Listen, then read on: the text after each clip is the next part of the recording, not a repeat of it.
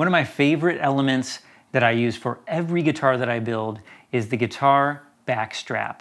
This adds a just stunning, elegant, beautiful way for you to enrich your design, to express yourself a little more in a unique way on each guitar that you make.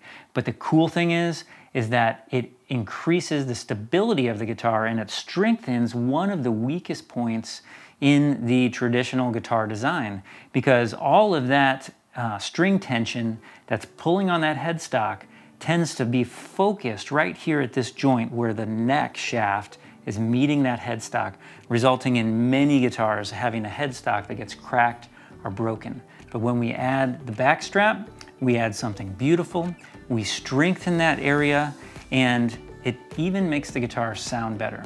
In this course, I'm going to be showing you step by step everything that I do, all the background on how I think about and plan and prepare to get perfect results from the backstraps that I put on every guitar that I make.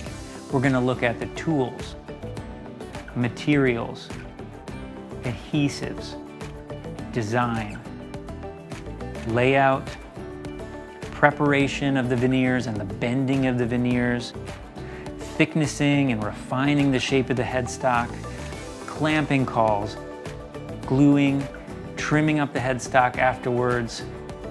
The techniques and the approach that I'll be showing you in this course will apply to any kind of guitar, whether you're building an archtop guitar, a nylon string guitar, a steel string guitar, or even an electric guitar.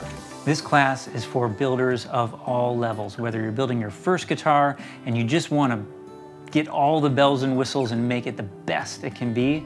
It's for the intermediate builder or even the professional builder who's just looking to add that extra bit of wow factor. The type of backstrap that I'll be showing you in this course is perfect for building your own guitars, but you can even use it for guitar repair, and I've successfully fixed many broken headstocks on other people's guitars with this technique as well.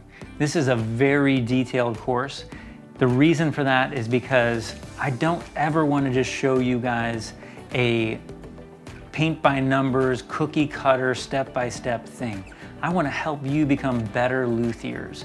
And to do that, I've found the best way is to help you understand the why behind every step so that you really understand the core concepts.